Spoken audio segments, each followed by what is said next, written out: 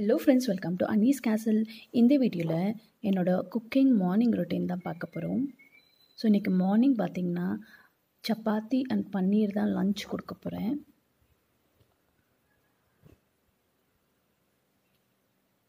So morning பிரேக்ஃபாஸ்ட்டுக்கு வந்து fruits தான் இருக்கு. ஸோ அந்த பக்கம் பார்த்திங்கன்னா கடாயில் தண்ணி வச்சுட்டேன். பன்னீர் வந்துட்டு அப்படியே பிளான்ச் பண்ணி எடுக்கிறதுக்கு. இந்த பக்கம் இன்னொரு கடாய் வச்சுருக்கேன். இது வந்து பன்னீர் பட்டர் மசாலா பண்ணும். இதுக்கு வந்துட்டு கொஞ்சம் பூண்டு, இஞ்சி, பச்சை மிளகா, கேஷ்யூ, வெங்காயம், தக்காளி தான் நம்ம போட்டு நல்லா வதக்க போகிறோம். ஸோ இந்த ரெசிபி நம்ம சேனலில் ஆல்ரெடி இருக்குது. ஃபுல்லாக உங்களுக்கு தெரியணுன்னா கண்டிப்பாக பாருங்கள், நம்ம சேனலில் இருக்குது. நான் டிஸ்கிரிப்ஷனில் முடிஞ்சால் லிங்க் கொடுக்க ட்ரை பண்ணுறேன், இல்லைனா ஐ கார்டில் கொடுக்குறேன். ஸோ இங்கே வந்து நான் பூண்டு உரிச்சிட்ருக்கேன். ஸோ இந்த ரெசிபி வந்து எல்லா பசங்களுக்கும் பன்னீர்னால் ரொம்ப பிடிக்கும். ஸோ பன்னீர் பட்டர் மசாலான்றது ரொம்ப மைல்டான ஒரு ஃப்ளேவர்ஃபுல்லாக இருக்கும், மைல்டான மசாலா. ஸோ பசங்களுக்கு காரமாக இல்லாமல் ரொம்ப விரும்பி சாப்பிடுவாங்க இந்த கிரேவியை. ஸோ அந்த பக்கம் பார்த்திங்கன்னா நல்லா தண்ணி கொதிச்சிட்ருக்கு. ஸோ அதுக்கு நான் பன்னீர் கட் பண்ணி அதில் போட்டுடுறேன். இந்த மீன் டைம்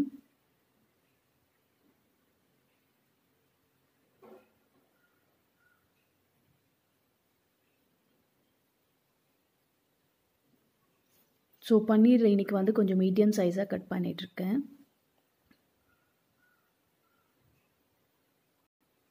ஸோ எப்போவுமே இந்த மாதிரி ஷாப்பில் ஸ்டோர் பாட் பன்னீர் வாங்கினீங்கன்னா பேக்கெட் ஓப்பன் பண்ணிவிட்டு அப்புறம் ஒரு வாட்டி வாஷ் பண்ணிவிட்டு அப்புறமா யூஸ் பண்ணுங்கள்.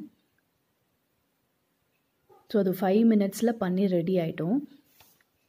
நான் வந்துட்டு பன்னீர் அதை அப்படியே ஹாட் வாட்டரில் பாயில் பண்ணிவிட்டு அதை எடுத்து கோல்டு வாட்டரில் போட்டு வச்சுருவேன். ஸோ தட் பன்னீர் நல்லா சாஃப்டாக இருக்கும். ஸோ இங்கே நான் பூண்டு உரிச்சிட்டேன். இப்போ வெங்காயம் கட் பண்ணிகிட்ருக்கேன்.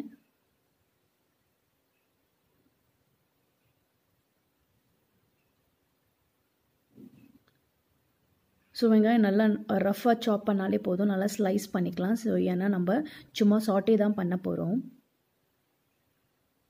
ஸோ அந்த பக்கம் பார்த்திங்கன்னா பன்னீர் ரெடி ஆகிட்டுருக்கு. இந்த பக்கம் வந்து எண்ணெய் ஊற்றி இஞ்சி, பூண்டு எல்லாம் போட்டு வெங்காயமும் போட்டுட்டேன். ஸோ ரஃப்பாக சாப் பண்ணி போட்டுடும், ஏன்னா இதை நம்ம அப்படியே அரைக்க தான் போகிறோம். ஸோ இங்கே பார்த்திங்கன்னா இந்த பக்கம் பன்னீர் வந்துட்டு 5 மினிட்ஸ் மேலே ஆயிடுச்சு. ஸோ நல்லா அது பிளான்ச் ஆகிட்ருக்கும். ஸோ இதை வந்துட்டு நல்லா கோல்டு வாட்டர்னால் நம்ம ரெகுலர் வாட்டரில் நான் போட்டுடுவேன். ஸோ தட் அது வந்துட்டு பன்னீர் நல்லா சாஃப்டாக இருக்கும். ஸோ இன்றைக்கி கொஞ்ச நாளாகவே கொஞ்சம் த்ரோட் இன்ஃபெக்ஷன் ஆகிட்டுருக்கு. ஸோ வாய்ஸ் கொஞ்சம் பேடாக இருந்தால் அட்ஜஸ்ட் பண்ணிக்கோங்க, சாரி.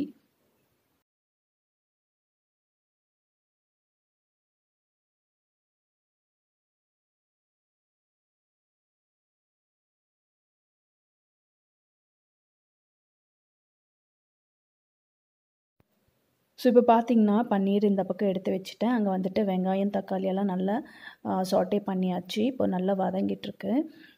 இந்த மீன் டைம் வந்துட்டு நான் சப்பாத்திக்கு மாவு மிக்ஸ் பண்ணிகிட்ருக்கேன். யூஸ்வலாகவே நீங்கள் பார்த்துருப்பீங்க என்னோடய வ்ளாக்ஸில்.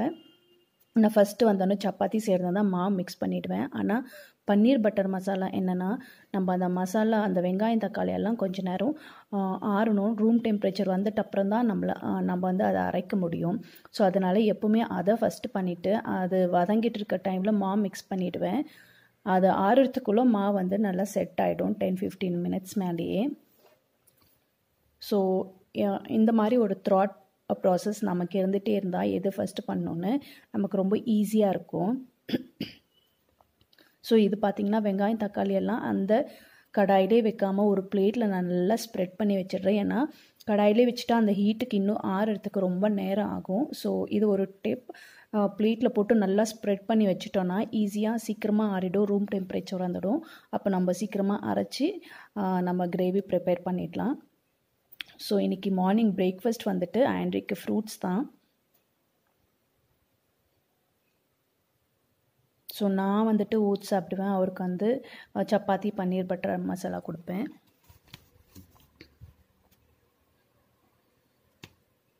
ஸோ இப்போ அந்த நல்லா ஆறிடுச்சு, மாவு அங்கே செட் ஆகிடுச்சு, அரைச்சிட்டேன். இப்போ வந்து பால் காய்ச்சிட்ருக்கேன்.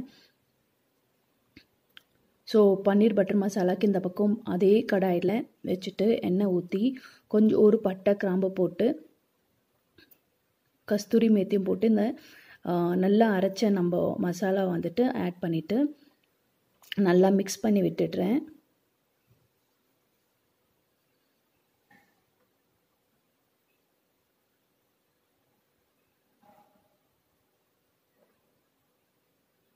ஸோ இது வந்துட்டு நல்ல ஒரு 5 மினிட்ஸ்க்கு அது நல்லா பாயில் ஆகிடுச்சுன்னா ஓகேவாக இருக்கும். ஏன்னா நம்ம ஆல்ரெடி வதக்கிட்டோம் எல்லாத்தையும். ஸோ ரொம்ப நேரம்லாம் கொதிக்க வேண்டாம். இப்போது பால் காயறதுக்குள்ளே நான் வந்துட்டு பாத்திரம்லாம் எடுத்து அடுக்கி வச்சிட்ருக்கேன். ஸோ மார்னிங் டைம்ஸில் நம்ம ஈவன் அ மினிட் நமக்கு ரொம்ப ப்ரெஷஸாக இருக்கும். ஸோ அதனால் எவ்ரி மினிட் நம்ம யூட்டிலைஸ் பண்ணிக்கணும். ஸோ இங்கே பார்த்தீங்கன்னா தண்ணியில் இருந்த பன்னீரும் எடுத்து நான் அந்த கிரேவியில் நான் ஆட் பண்ணுறேன். நல்லா அந்த கிரேவி நல்லா கொதிச்சிடுச்சு. ஸோ இங்கே பார்த்தீங்கன்னா இது வந்து க்ரீம் தான்.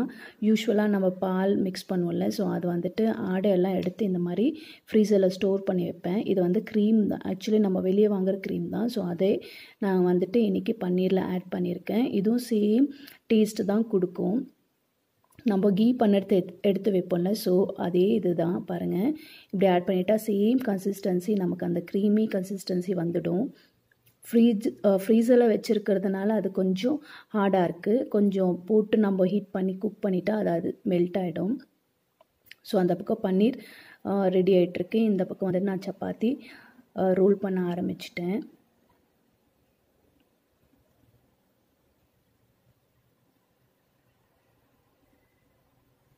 ஸோ பார்த்திங்கன்னா நல்ல வெயில் வந்துடுச்சு. மார்னிங் கொஞ்சம் லேட்டான தொட்டு எனக்கு இன்றைக்கி கொஞ்சம் டைம் அப் ஆகிடுச்சு. ஸோ அதனால தான் அவ்வளோ வெளிச்சமாக இருக்குது. எனக்கு வந்து கேமரா அந்த பக்கம் ஃபேஸ் பண்ணி வைக்க முடியாது, ரொம்ப கிளார் அடிக்கும். ஸோ ரோல் பண்ணுறது மட்டும் வீடியோ எடுத்திருக்கேன். ஸோ பாருங்கள், சப்பாத்தியும் ப்ரிப்பேர் பண்ணிகிட்ருக்கேன்.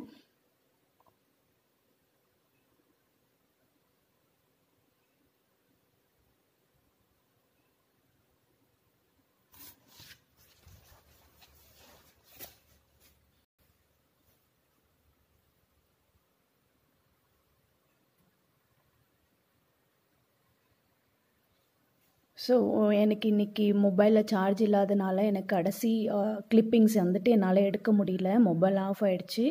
ஸோ அதனால் கடைசி கிளிப்பிங் எடுக்க முடியல. இதுதான் என்னோடய மார்னிங் ரொட்டீன். உங்களுக்கு இந்த வீடியோ பிடிச்சிருந்தா கண்டிப்பாக லைக் பண்ணி